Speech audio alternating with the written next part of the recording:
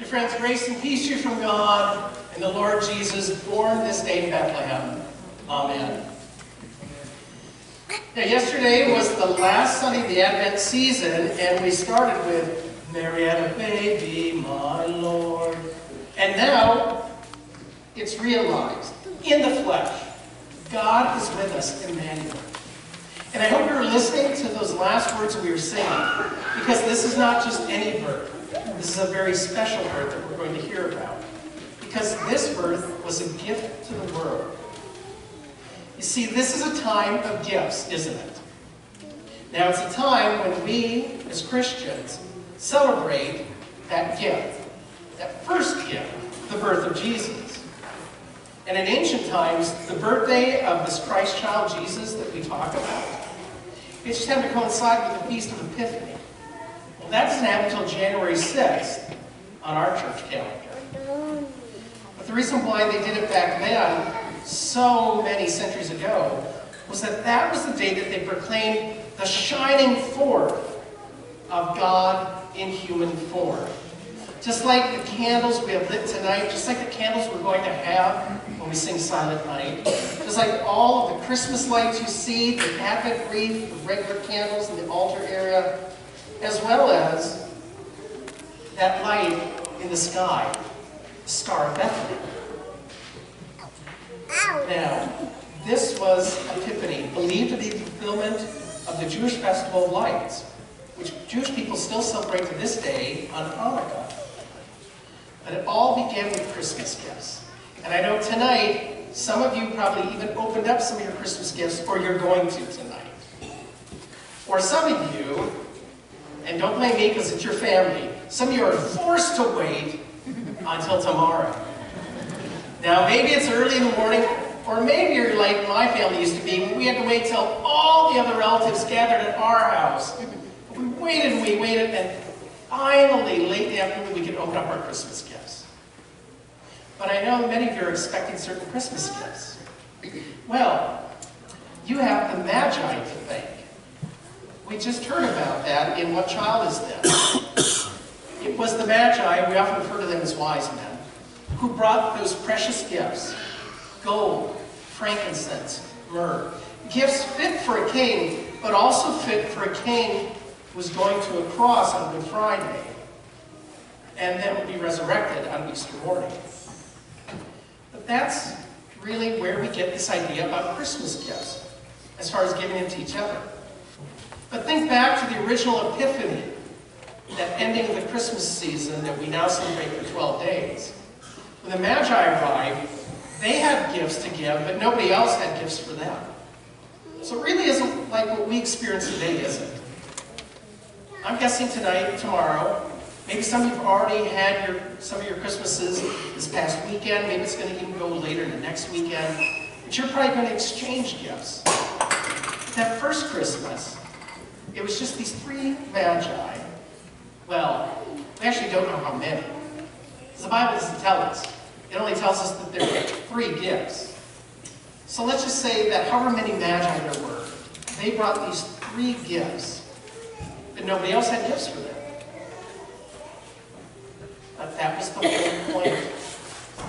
They didn't need a gift exchange, because they realized the gift that they were looking at was that Christ child, that little child in a manger.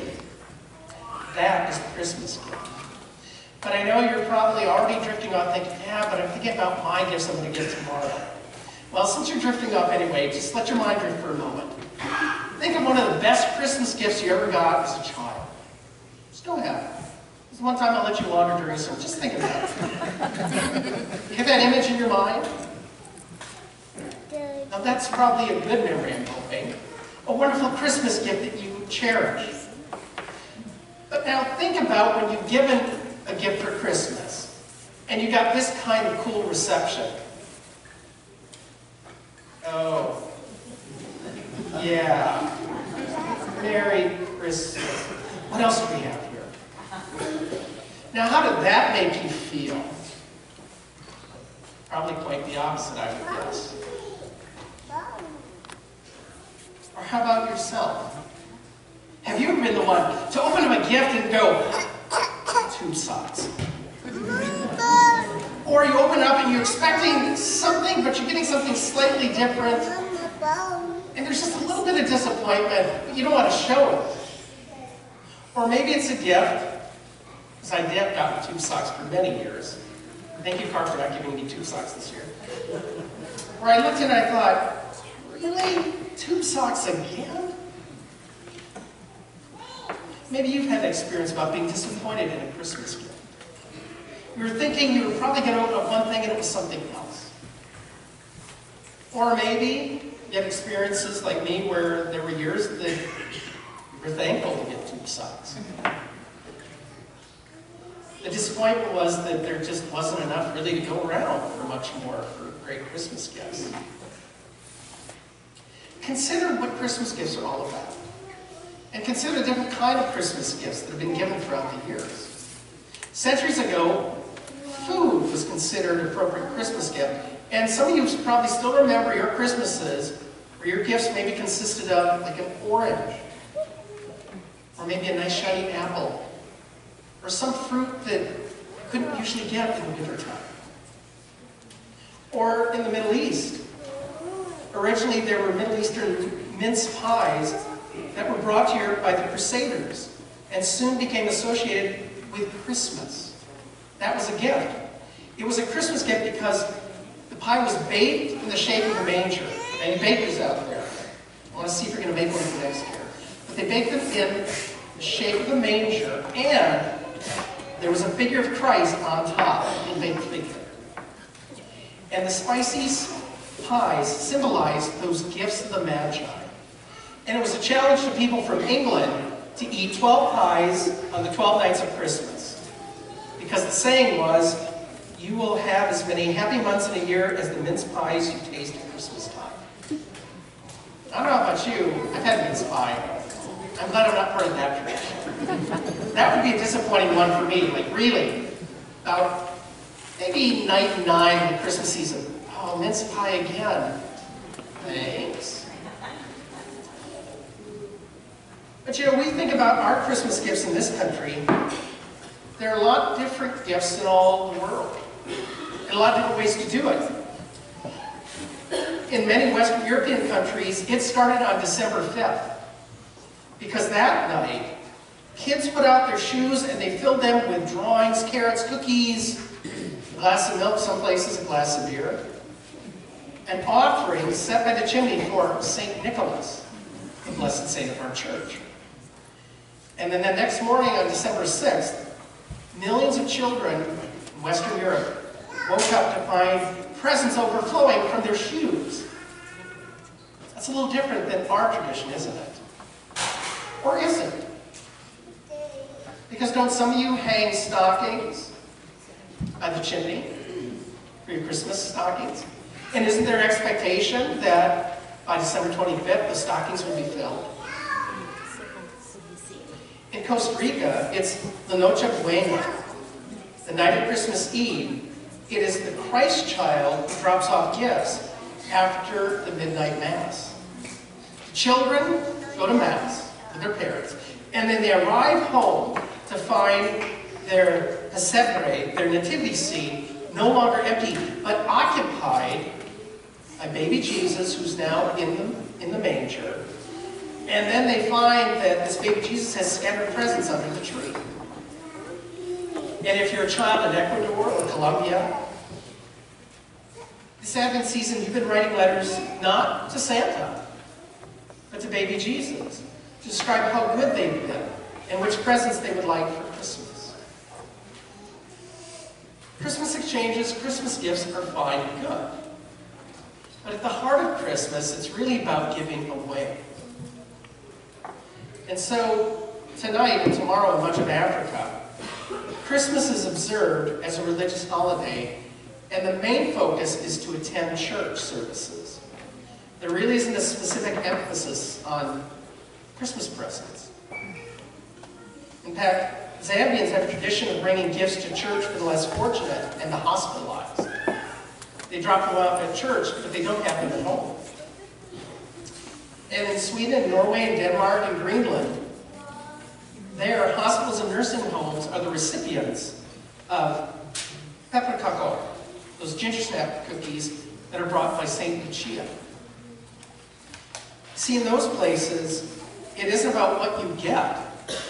It's really all about what you give. And that's really what tonight is all about as we prepare for Christmas morning. The gifts we get are fine, but Christmas is really about the gift. And when it comes to gift giving, it's all about Jesus. And when you listen to Jesus through the Gospels, you find out that Jesus is all about you and me giving away the gift of love, of God's love and grace. Sharing the gifts of repentance and forgiveness so that we can be reconciled to one another and to God. It's about giving of ourselves and giving to those in great need, even before we give to those around us who have. See, it's so much more than the usual exchange of Christmas gifts between family and friends. It's about giving of our all to God's children who have nothing. And so we celebrate this gift of Christmas, this gift by loving our neighbors. For when we love and care for others, not just those near and dear to our hearts, then we are really sharing Christmas gift. Tonight is about the real gift of Christmas. And it's about all 12 days of the season that we remember it's about God's gift to us. Jesus, the Messiah, the long-awaited Christ. So let us remember tonight that the gifts we exchange will wear out over time. Some will quickly be forgotten. But Jesus, He is the gift that lasts a lifetime.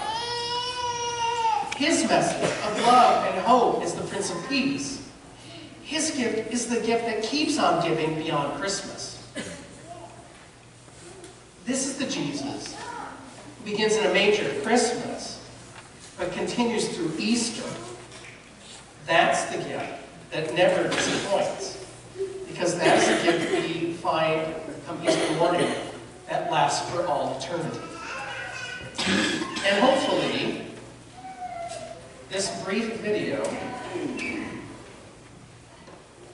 can get to work here, will sum it up.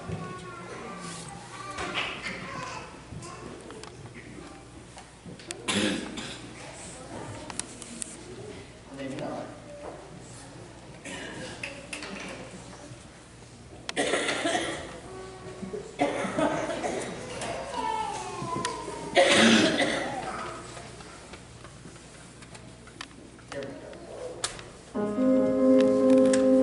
Christmas presents are exciting.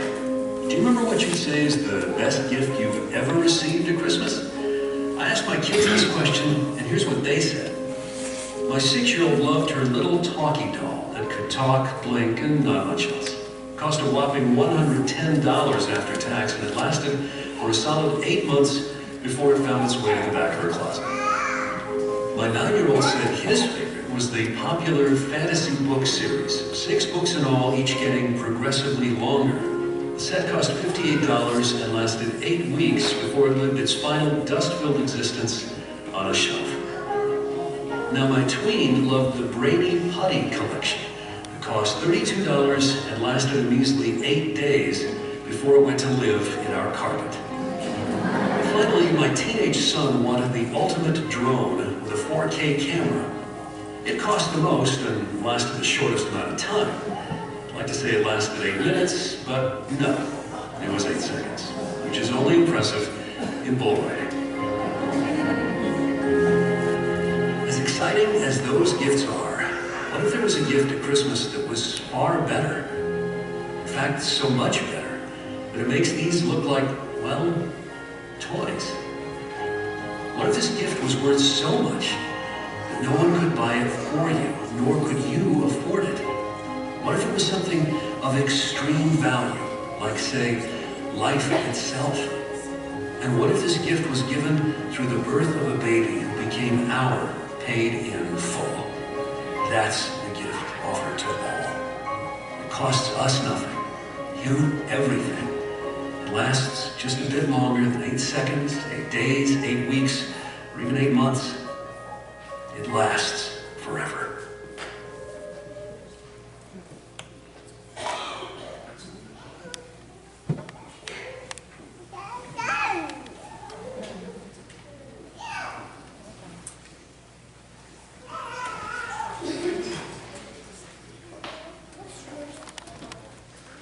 That's what Christmas is all about, the gift of eternal life. Merry Christmas to all, as we sing Angels We've Heard on High.